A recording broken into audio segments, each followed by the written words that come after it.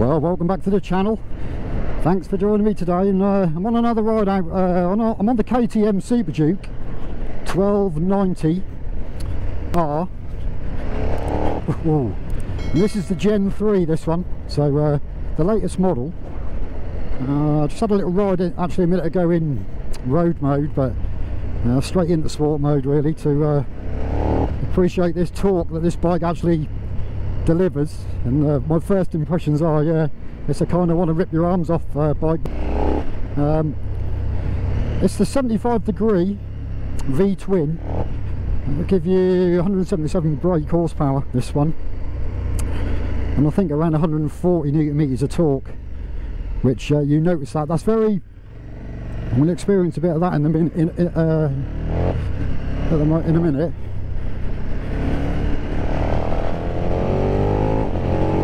Whoa, yeah. First impressions are, yeah, she's lively. Sit there, stay there, bus. Oh, ease off a bit. Yeah, I'm actually in the market for another bike, so this is a contender. It's on the list, so actually very excited about jumping on this today. Quick shifter, up the box, very smooth. We'll test the brakes, nothing behind. Front brake, whoa. It's got the 4-pot Stylema calipers on here, I think, with the 320mm twin discs. We'll try the rear. Yeah, pretty good actually. We'll try both. 60 mile an hour. Very good. Fair bit of nosedive there, but don't know why I'm using the clutch here. It's got the blipper. We'll see what the blipper's like down the box. Very smooth there. So 40 mile an hour, 4th gear. She's definitely got some performance.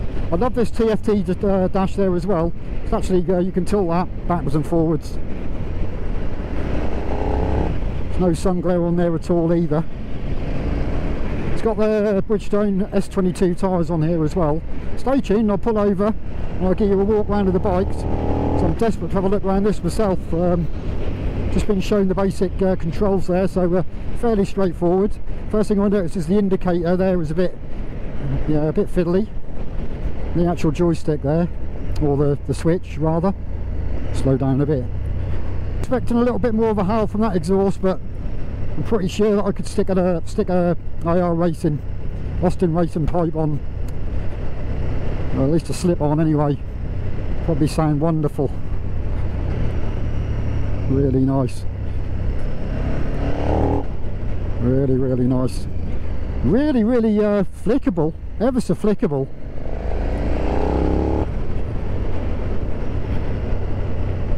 It's got the steel tubular frame, the chrome frame. Well, it's not chrome, it's obviously in KTM orange, but it uses the engine as well as a stress member. So you can hear the air when I pull the brakes on. You can hear the air being dispersed out of those discs. Proper wheelie machine this would be. Self-cancelling indicators as well. Visibility through the mirrors is pretty good as well.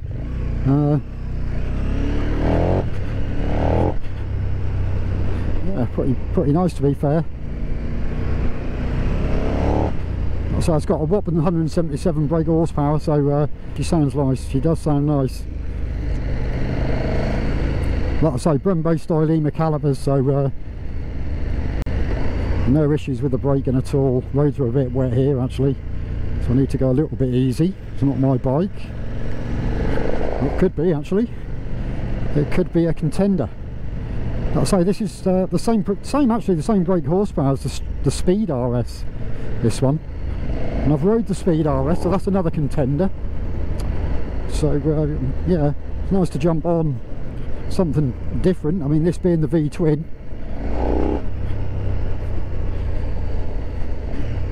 Not quite the white van man, but the postie van.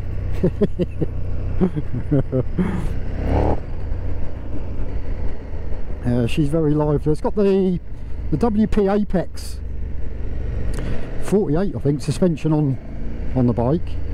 fully adjustable, fully adjustable. And I must say, it's not too much of a hard. The seat does feel a little bit hard on the old Jaxie. Not sure what she'd be like on a, you know, on a good old run out, but I've only really been out on the bike for sort of, I don't know, 15-20 minutes, so I'm just kind of gelling with the bike at the moment. Switch gear, yeah, quite a lot going on there. I don't think that's too overly complicated. Stay there. Yeah, she's very lively. Imagine this to be a proper wheelie machine. Yeah. Yeah, so I'm kind of in the market really, so this is kind of a little bit of a new territory for me. Just died then when I opened the foot. Probably slipped on the it's a bit slippery, the roads, like I say, so electronics are doing their bit. Got to go a little bit easy. Unfortunately, there is a lot of damp patches. Got full LED lighting on this bike as well, so I'll have a wander around the bike in a minute, and I'll run through the spec. Oh,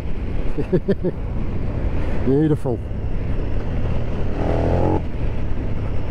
Yeah, I'm impressed. I'm impressed. She's certainly a contender. What's that tractor doing there? Oh, no one in it. So the thing you've got to watch around these roads is farm machinery.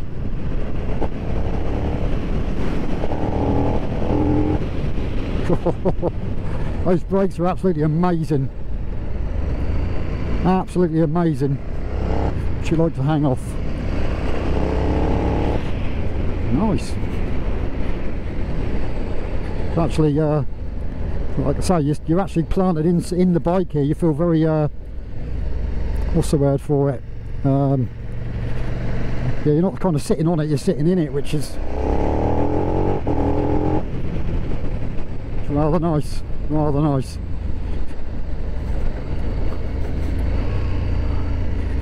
So yeah, this is, like I say, this is the Gen 3, so it's the latest.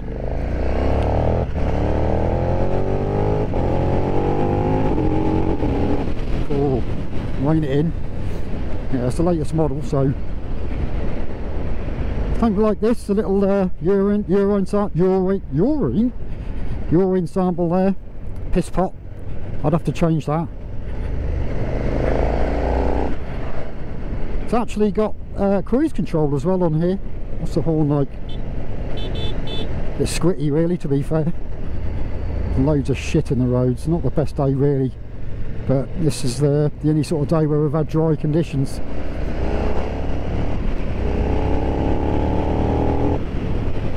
She certainly picks up speed without any issues at all there, no matter what gear you're in really. And that, like I say, that quick shift is very, very, very silky smooth. Oh.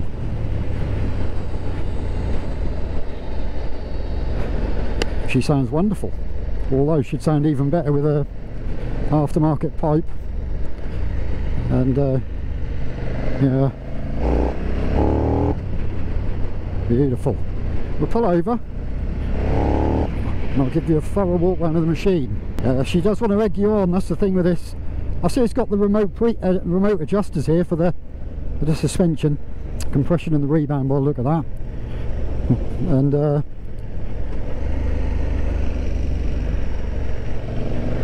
yeah, lovely. Just stealth my way through the village here, not to cause any bother. That's the thing with it, I mean, it's ever so quiet. You know, when the revs are low, you could just stealth your way through the village, not to cause any nuisance.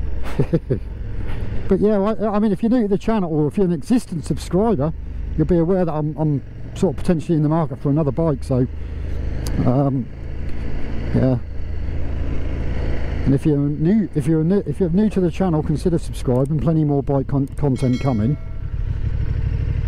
What's she like to turn here? Not bad, not bad at all. It's actually got the track pack on here as well, which is, I'm pretty sure you have to pay extra for that. It's got the 3 rider modes, the street and the rain, I think, and the sport, and obviously the track. So there's loads of tailorable, customizable settings that you can go in and adjust. I'm not going to do that today. That's probably yeah,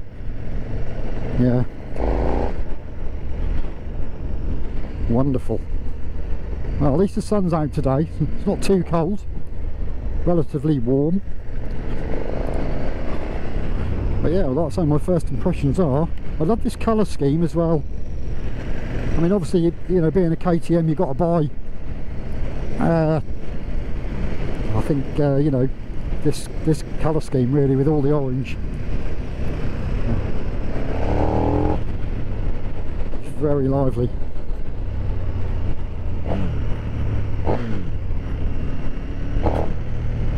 All she wants to do is just unleash.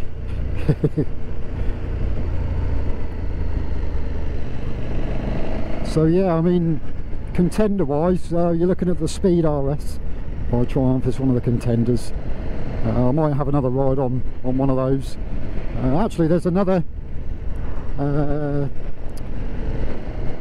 Triumph 765 model out very soon, I think, next year. So anyway, so I'll be interested to see what they do with them. And not really going to overtake here because I know there's loads of crap in the road just up here. So proper wheelie machine this, I would say. I love the layout of the TFT there. I think it's a 5-inch TFT, and that tells you what's going on here. It's probably customizable as well, I would say. There's lots of things you can do with the settings on this machine. But yeah, like I say, so far the only negative, well, a couple of negativities are the seat is very hard on my Jaxie. Could probably get a comfort seat for it, I don't know, soften it up a bit. Don't want to end up with piles. And the indicator button there, I'm not too sure about the switch gear. On this side you've got, obviously, I said before, you've got cruise control, your plus and your minus buttons there for your cruise control. That's your kind of cursor there for your settings. So you can actually go in and change them while you're riding on the fly. You just close the throttle off. And hazards on this side. There's actually a customisable button there, C1 and C2 I think it is. So you can customise that in the settings. So, because there's nothing worse than settings reverting back to where they were. You know, if you want, you know, to set a bike up, it is annoying when they revert back to the factory, you know, the settings, the original settings. So that customisable button there would be very useful. Yeah, that's your clutch, hydraulic clutch on here, clutch fluid, obviously your brake fluid there, your kill switch there and your start button.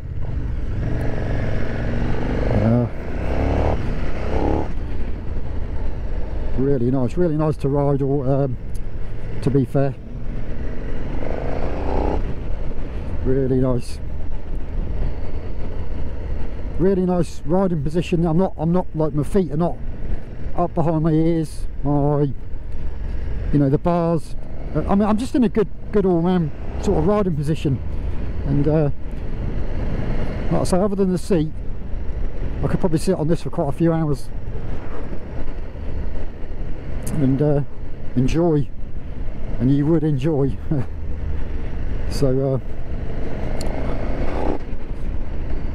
I've not got the bike for long, so got to try and really get as much of a feel for this as possible if it's a contender in my search for a new machine. She sounds nice when you go down the box, and yeah, really nice, really good quality. It feels good quality. Very impressed so far. We'll pull in just up here and I'll have a snout and I'll run through the specs. 6-speed gearbox on here, very silky smooth. It was very easy to find neutral when I yeah, earlier on. Come on. Go easy here. Very, very damp roads. He says as he opens it up. I'm on a dry patch, a dry line here. Yeah, I'll put it in just up here, out of the way.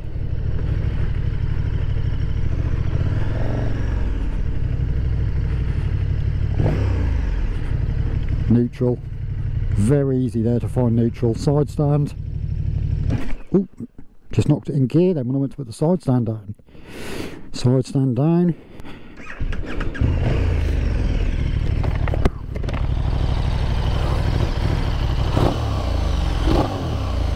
Yeah, there's your preload adjuster there for your rear suspension, and your adjusters here as well on the top of the shocks are very easy to adjust those. Right, let's turn her off and I'll run through the full specs of the machine. Right, so here she is, the KTM 1290 Super Duke R, and that's the, like I said, the Gen 3.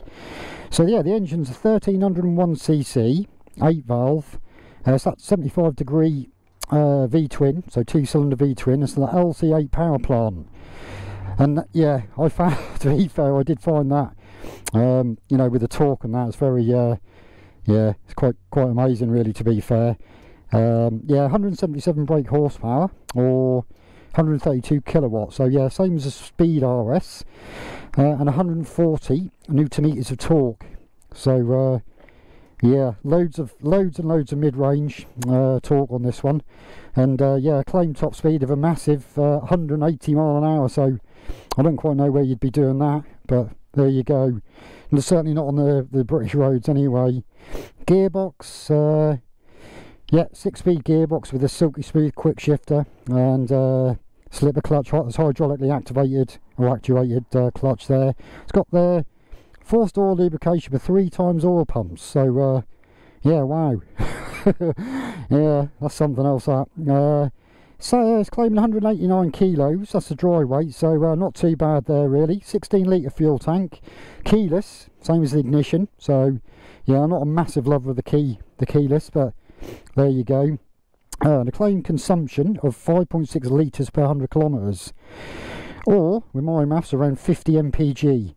So yeah, seat height is 835mm. It's a fairly tall but a fairly slim bike, to be fair, so no issues for me, even being a shorty. Front brakes are, like I said, the 2 times Brembo Stylema monoblock calipers, the 4-piston calipers, radially mounted, and yeah, they're on 320mm twin discs there, so the stopping power, to be fair, was second to none, so I'm very happy with that. Rear brakes are single disc Brembo twin piston fixed caliper with a 240mm single disc, like I say there. A little bit disappointed with the sound of the exhaust, but I think I'd have to swap that out should I decide to go for the bike. Front suspension, let's talk about the suspension, is the yeah, fully adjustable WP Apex 48, which is giving you 125mm of travel, and same suspension on the rear but 140mm of travel, and you have got that preload adjuster in there, so yeah, very nice. Very nice indeed. The frame design is a chrome moly tubular space frame, so powder coated. It uses the engine basically as like I said, as a stress member, and they're claiming 2 kilograms lighter, so and 3 times stiffer actually as well. Hey, so massive suite of electronics including rain, street, sport, and the optional track pack and performance modes. Yeah, the 5-inch TFT, lovely there. So also you can adjust the angle of that as well, and it's got the 6-axis IMU as well, the bike. So yeah, pricing is, I think according to the website, is about 16.5 grand, so that's not cheap.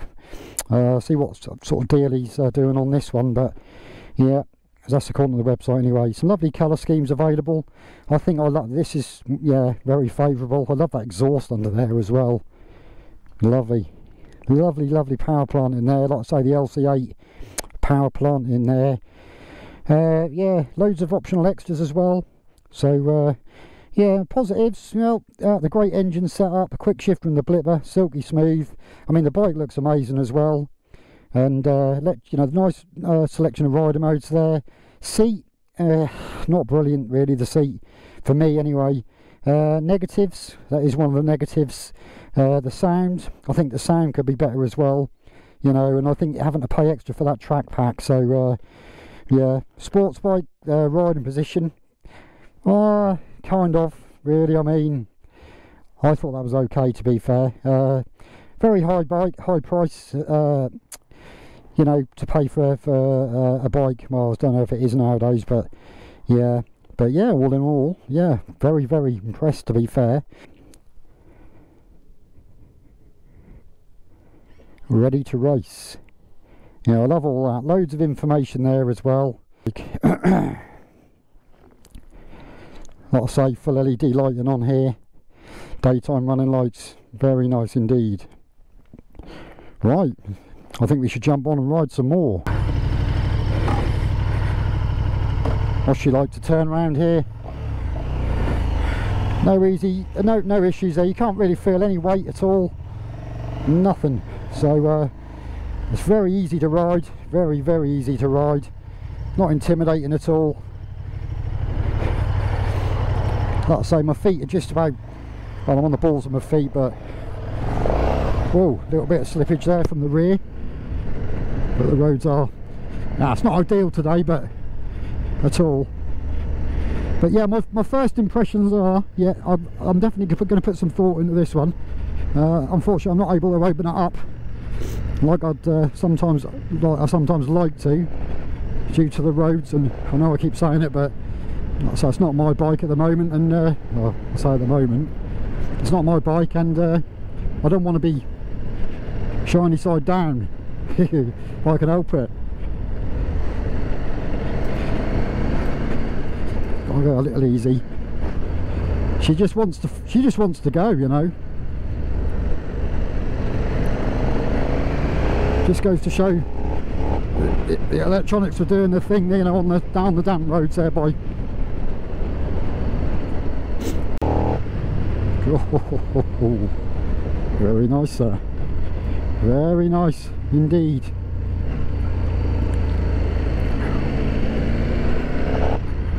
Try and find a dry section of road here. Easier said than done. I'm amazed at the brakes. They really are something else. It's got ABS as well. Really nice. So let me know in the comments, what do you think? Do you own one of these? Have you had any trouble with one? I'll be interested to know. Yeah, it's like a right here. I should think with an aftermarket can on the arse end of this, or even a full system, geez, and you know, the sound of this bike when you open her up would be absolutely phenomenal. Phenomenal. Phenomenal. What's the old nighttime sense? I've got a sensor there, see what it looks like in nighttime mode. Don't know if it, oh, there you go. Oh yeah. And to be fair, it's not bad, that. If it's anything like the Triumph, say, well, it's not. I mean, sometimes when you go under the shade, it you know, flips into the night mode, but this hasn't been doing that. But I do like that. Yeah, very nice. That would look good at night. There's probably a setting in there that you could keep that orange on there all the while as well. Like I say, I haven't really had to play around with a display. I just wanted to get a feel for the bike, and like I say, it is my first time I've ever jumped on one of these. I'm a bit of a Triumph fanboy, really, so it's very nice to jump on.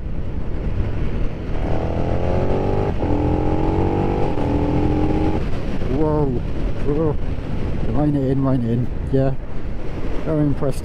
And it just feels like really, really flickable. It's just, I don't know whether it's the geometry of the bike. I know they've changed a lot, and you know, from the other generations, but it just seems like maybe that's what it is. They've completely changed the dimensions. I don't know for sure, but I'd have to look that one up. But I've not rode the other models either, so I can't really comment, but I do like this. I do like this very much. Well, anyway, thanks for watching today, and stay tuned, because you never know, this could be in my garage, or there could, well, there's going to be something in the garage, no two ways about it, but it's just what, you know. So thanks for watching, and yeah, hopefully I'll see you on the next video. So take care, see you soon.